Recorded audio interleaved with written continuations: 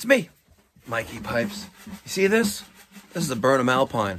If you work on them, you want to pay very close attention to this video, because not only are we going to fix the red screen of death because of a failed blower motor, but I'm going to show you two things you need to look at when you're servicing a Burnham Alpine. So make sure you stick around. And I want to give a special shout out to the people at Brunt Footwear. They are nice. Real quick, they are nice. You see them? It's pretty cool. 5 seconds of fame. Brunt Footwear. Check them out in the description box down below. Let's get on with today's video. Good morning. It's me, Mikey Pipes. Friday, 28th, October, 2022. I got to clean this out over the next few days. Gotta make room for that Turbo S Cabriolet that I picked up yesterday. You know, the one in this video right there. Oh man, it was epic. But enough of that. Friday, October 22nd, 2022. A little after 10:15 in the morning. Heading over to the shop, and then we're gonna record a video for a customer in Floral Park who has a Burnham Alpine ALP 105 gas-fired, condensing boiler. It's not mounted on a wall, it's on the floor. And I was actually there just about a year ago on New Year's Day. New Year's Day, he had a red screen, the screen of death. And of course the parts were in the truck, right? Replaced that Sage controller, got it done. So this time he's got another problem, another red screen, and it looks like a blower failure. So let's go see what's going on, guys. All right, pull up your pants, tie your boots, let's get going. I want to show you how to diagnose an Alpine, and they're all the same, whether it's the 80, the 105, tune-up, whatever it is. Yeah, grab your knee pads, Peter. Hi, Peter. How are you? Oh, did you have a good day today so far? Yeah. Excellent. It's Friday. Don't you love Fridays? I love me Fridays. Okay, so this customer has a red screen of death. Okay, it's going through the initial startup process, right? We just applied power. We're going to take a visual observation first of what we got going on. We have, what do you see immediately wrong with the installation? Immediately wrong? Well, yes. A leaky air vent. With the installation.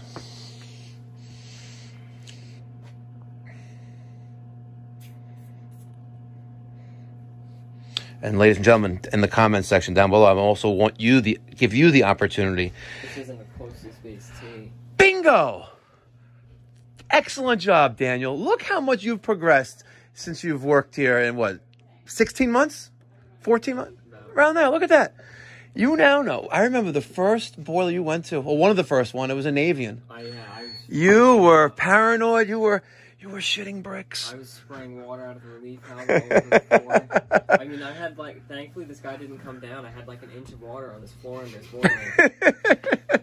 I threw you to the wolves, and you worked on a Death Box Incorporated machine as one of the first ones. And yeah, so correct. One of the first things that, as a technician, you need to do a visual inspection of what's going on. And you haven't been here before. I have. You've been here last week, right? And full disclosure, folks, I already diagnosed the problem. We have the part, and it is what it is. We have an expansion tank in a horizontal orientation. That is not recommended in the manual. Upright, vertically is recommended. Am I here to reinvent the wheel? Absolutely not. Is Daniel here to reinvent the wheel? Absolutely not. But you best believe when it comes time to replace that expansion tank, it can be done easily. Well, as soon as it heats up, it's going to leak. It's full. Is it? And the relief valve, or the pressure gauge is reading. Yeah, look at that. Reading 25. You best believe that when this tank is replaced, and it may be today, we're going to close that valve, right? That people comment, you can't have a valve there because when somebody closes it, your relief valve's going to drip. No shit, Sherlock. It's for the service technician to close to replace the expansion tank. It would be nice if it had a little drain there, but we can always take out the Schrader core out of the tank. But we'll put a nipple and an elbow, and install it in the vertical orientation. Peter, do you see anything else wrong with this installation? Or do you? More than what I worked out. So this leaking horribly? With the installation. That is more of a service issue, and it's leaking because it's cold. And it's probably tired, too. Ladies and gentlemen, do you see anything else wrong with the installation? Let me get your thoughts and feedback down in the comment section down below. I'm waiting. The trip leg isn't 3 inches on the gas pipe. I don't know if that counts. No.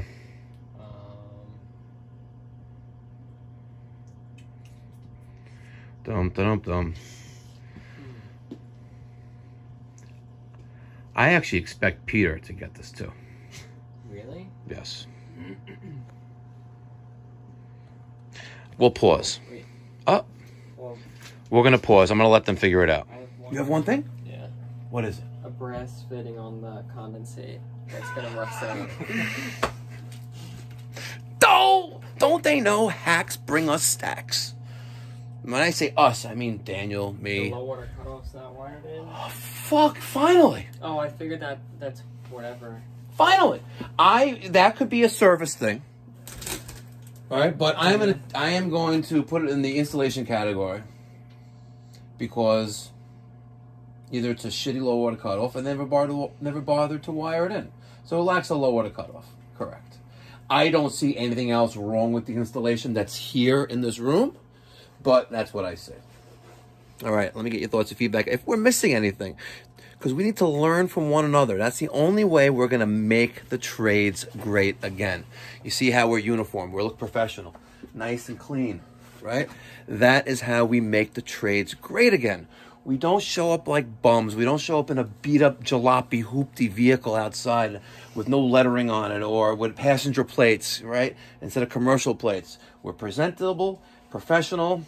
We respect the customer's time and property, and we get the job done. That's making the trades great again. Are you with me? Thumbs up. Okay. Now, we have a lockout. See? We're going to go to help. We're going to go to active faults, hard lockout. And we're going to do a number 19. Purge rate proving failed. All right, you can pause that. We're going to turn power. We just power cycled it again. So one of the first things that this machine does when it turns on is you hear certain things. We don't hear that. What do we hear? We hear that blower or the inducer motor, which is that component right there. So there are 2 harnesses that plug into that assembly. And for purposes of the video, here is the new assembly. Here is power. This is line voltage, L1, neutral and ground. And there is a communication harness plug. We don't hear anything going on here, right? So I want you to get your voltmeter. We're going to unplug the line voltage, which is back here without getting zapped, right? And we're going to check for power here. We have black and white, and we have black and green, but let's check there and see if we have power. Daniel has the Klein tools. I don't know why he doesn't have a Fluke, but... I have a Testo too, but I really like the Klein. You like the Klein? Okay. Yeah. So we L1 to there. Is it all the way in? Yep. Yes, and we have 122 volts. However, when it was plugged in, we have no bueno. No bueno. So now, for testing purposes, we've already verified that the motor is getting power, but it's not turning on. What we're going to do now is, just for testing purposes, turn off the power. We're going to take this this assembly, we're going to plug those ports in, and we're going to see what that does. Okay, if you didn't have voltage coming from that set of wires, we have to diagnose a electrical issue. Could be a stage control issue, could be an electrical issue, something of that nature. Loose wire, bad harness, things like that. Okay, there we go. So let's apply power. You ready? Yep. There you go. See that? You heard that, right? We did not hear it in the other one. Now we know we have a bad mower. Okay, so now that I've shown how to diagnose a blower assembly, and by the way, in case you're wondering what the part number is, there it is. Good luck getting it. They're back ordered 6 to 8 weeks from US Boiler. By the way, today is Friday, October 28th, and bring Pipe Dope 2022. I have to double check on the watch, right? But here's a couple other things I want you to look out for, especially if you're an HVAC technician, plumber, what have you, and you work on the Burnham Alpine. Develop relationships, build value, let your experience, right? The more you know, the more you'll earn, right? And the more trust you'll develop with your clients. Let me show you 2 other things you need to look out for. Number 1, that right there with the electric tape on it, that is the exhaust flue sensor and cap. All right, if we take this out, you're gonna see that is no bueno. Okay, it's corroded. We have bad electrical contacts there. That is not good, ladies and gentlemen. This is not good. So we need a new cap and a new sensor, and we're probably going to resplice new spade connectors on here, right? Actually, we're going to. So that's one thing to look out for. And this is the stack sensor or the flue sensor, right? It has the cap and the sensor. Years ago, and I'm talking about almost 8 years ago, US Boiler Burnham issued out a recall for that exact issue, and they actually paid the licensed plumber, the installing contractor, or someone during preventative maintenance to replace that cap. That recall or that issue has since expired, so now it's available as a replacement part through US Boiler Burnham. Now, that was the first of 2 issues that you need to address on a service call servicing a boiler. Here's the second. Okay, good. The second is you take a look at these 3 sensors, right? The one right there. The one right here. Daniel, is it the first one or the second one? The second one. The second one. That one right there. I think it's the first one. No, it's the first one. It's the first one. It's different on the other one. This one right here. If you have the one that has that, you need to replace this before you have another, like an emergency service call on Christmas or New Year's. The replacement ones have a little pigtail wire coming out of it, and that is a high temperature boiler sensor for water temperature, okay? So you'll want to replace that as well. All right, ladies and gentlemen, it's just about a little under 2 hours on site. Daniel and Peter are finishing up the reassembly of the gas piping, and then we're going to do the final startup and commissioning of the boiler after, we basically had this whole thing disassembled. So make sure you stick around for that. But before we go into that, I want to show you how we worded this on the service invoice for the homeowner. I like to write books. It's best to have as much detail there as possible. That way everyone is on the same page and it's all in writing. So let me show you what I did on our Service Pal app, which we are going to be sunsetting. We're retiring Service Pal and we are going to House Call Pro. So stay tuned for that, but let me show you what I wrote up on the invoice. All right, here is the service invoice with the diagnosis service complaint. Burnham Alpine 105, dead blower motor, client has new one, should also service. Let's take a look at the diagnosis. On previous service call, trip charge applied to this invoice. We diagnosed a defective inducer blower motor assembly. We returned, installed client supplied blower. During replacement, performed annual maintenance. On the heat exchanger, we cleaned the internal components. We replaced several seals and gaskets. We noted failure of stack temperature sensor and cap. We replaced that. Noted original high temperature sensor. We replaced it preventatively. Replaced leaking automatic air valve. Noted higher than normal system pressure. So we replaced the thermal expansion tank and installed new piping to install it in a vertical installation orientation. And now we're going to cycle the system. I'm doing this just preventatively, just typing it in because I know it's going to happen. Cycle system, perform combustion and draft analysis. And then we talked about the heating maintenance service plan with the client, which is $22.95. Speaking of that expansion tank orientation, let me show you how we redid that. Just about done with the gas, so we're going to have a live fire in a few minutes. There's the expansion tank. We kept the 1/2-inch IPS ball valve. We extended this connection with a 1/2-inch black nipple. We threw in a black 1/2-inch elbow, and then we hung the expansion tank from there. Now it's in the proper orientation, vertical instead of horizontal. Why they did that way, who knows? And also on the top, there is your Caleffi 1/8-inch automatic air vent with the optional check valve. Yeah. Check valve's there, so if we can change this in the future, we don't got to drain down the whole boiler. And Daniel, before you leave, you may want to spray all this piping here down with some WD-40, just some rust preventer, even though it's all rusted up. All right, you ready, ladies and gentlemen? Let's see if we get the red screen of death. You know it's not going to happen. And by the way, make sure you check out his channel, DC HVAC. Daniel, show him some love, right? Show him love. And maybe one day Pete will have a channel too. Maybe. Yeah. Hi, Grandma Nanny. Nana. Claire. She wants to wipe my mouth out with soap. That would be an epic video.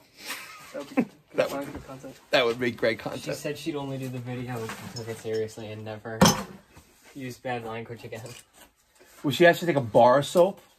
Probably hand soap. No, probably like liquid soap, strong, like dishwashing. Oh, get out of here! That's just, who does that? That's inhumane. Bleach. I mean, that. Damn, you must have really been abused as a child. No, I got the channel.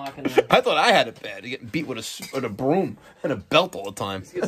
He has to drink bleach. Damn. Tide Pods.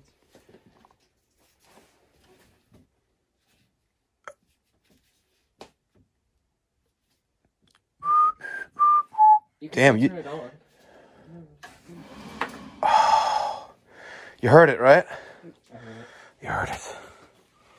Gives like a sigh of relief once it's Initiates. All right. They have not had heat all season. No, let's see. That's the boiler circulator kicking on for the primary loop. All right, let's see if we have any zones on. Oh, and we have both zones on now too. Actually, no, this one, no. With zone valves, you see how it's moving freely like this? I have no resistance. When I have no resistance, you can bet that the valve is calling because the motor is energized. This one, see? Watch. See? It's not getting any power, so the thermostat's not calling, but that's a good little thing. You can put your money on it. Sometimes it could be, wrong, but that's once in a blue moon. You got no resistance, it's on.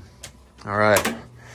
And also, if you want any Mikey Pipe stickers, like the one you see in front of this Burnham Alpine, email me, Mike at MikeyPipes.com. Okay. Running at 25%. I want to fire this bad boy up.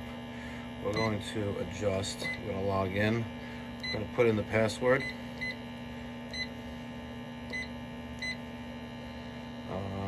Manual control. High. There we go. Oh, you got the low ready? Good. Now we're in high fire. And we'll do another combustion analysis with the Testo. This is the 310. You could, if you want to retire that and take the 300 that we have. I like it a lot. Okay, good. Say no more. Say no more. Thank you so much for watching to today's video on this Burnham Alpine 105 with a few issues. We took care of all of them except the low water cutoff. Hope you found it educational and maybe even a little bit entertaining value, right? I'd like to give a special thanks and a shout out to the people at Brute Footwear. These are the boots they sent me. They're pretty nice. They don't really weigh that much, but they are solidly built. Got that safety toe in the front. It's really, really nice. And if you would like to learn some more information about them, there's a link down in the description box down below. And if you do decide, if you want to buy and maybe purchase a pair, use the coupon code PIPES10 to get a discount. All right, guys. Thank you so much for watching. Let me get your thoughts and feedback down in the comments section down below. How many of you already knew about those two tricks? Oh, not two tricks. Two things you really need to check on a Burnham Alpine. The exhaust vent cap with sensor and the corrosion that occurs there, especially on a model that hasn't been touched, and the high temperature limit sensor. Let me get your thoughts and feedback down in the comments section down below. Make sure you check out the Mikey's Garage channel to see some exclusive video on yesterday's delivery of the 992 Turbo S Cabriolet. Really epic, and I owe it all to you. Thank you so much for watching. Be well, God bless, stay safe.